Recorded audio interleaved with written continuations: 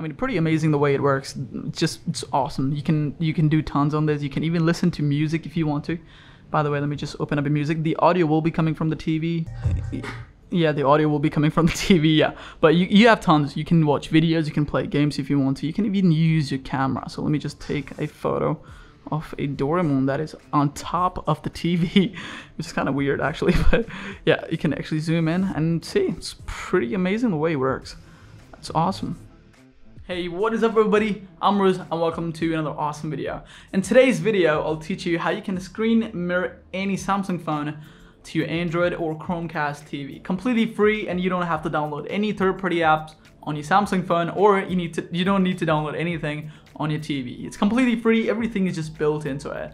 As you just saw, it's pretty smooth, it's lag-free, and it's smooth, it just works. So I'm really excited about this video, so let's just dive right into it. Okay, so the first thing you want to do on your Samsung phone is to make sure your phone is connected to your home Wi-Fi. Really simple, nothing fancy at all. So the first thing you want to do is go into the settings tab. Let me just click on it.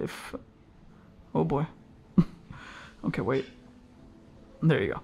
So first thing first, go into the settings, go to the connections, and go to your Wi-Fi settings. And make sure your phone is connected to your home Wi-Fi. You can use a mobile hotspot in the hotspot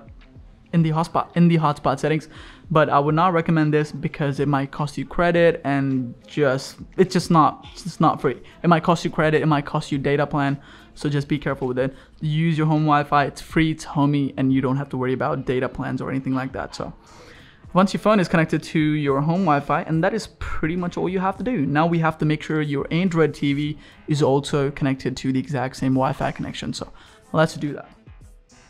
Okay, so the first thing you want to do, okay, I just opened Netflix by the way, sorry about that. Go to your home. Okay, go home, go to top. The settings on the Android TV are in the corner right there. So just go to the settings, and there you go, it's in the corner. Click on the network settings. Once you're into the network settings, just make sure your TV and your Samsung phone are in exact same Wi-Fi connection. So in this case, both my TV and my Samsung phone are on exact same Wi-Fi connection.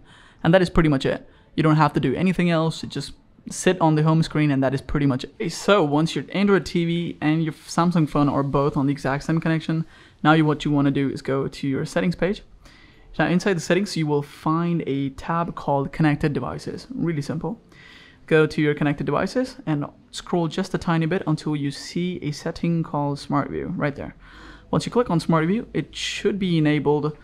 It should enable all the TVs in the background. So as you can see, there is my Android TV. By the way, just a pro tip.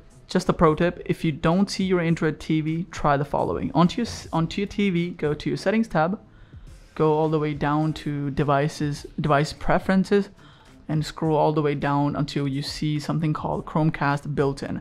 Open that up just once and click OK, and just click on Always, and that's pretty much it.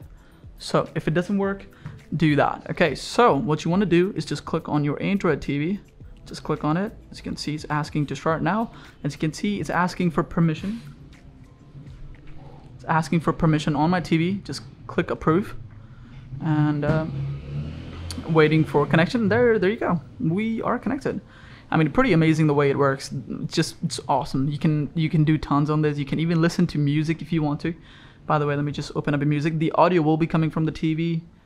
The audio is closed, hold on. Yeah, the audio will be coming from the TV, yeah. But you have tons. You can watch videos, you can play games if you want to. You can even use your camera. So let me just take a photo of a Doraemon that is on top of the TV, which is kind of weird actually. But yeah, you can actually zoom in and see. It's pretty amazing the way it works. It's awesome. Well, that's pretty much it for the video. The way you stop this is really simple. If you look on your Samsung phone, you have a floating Smart View window or widget or something. You can click on it and you can click disconnect, or you don't want to do that. Just go into the settings tab. You go into the settings. Go to your connection devices. Go scroll all the way down until you see Smart View. Just tap on your Android TV, and there you go. It's disconnected. Pretty awesome. Well, that's it for the video. I'm Riz. I'll catch you in the next one. Peace out.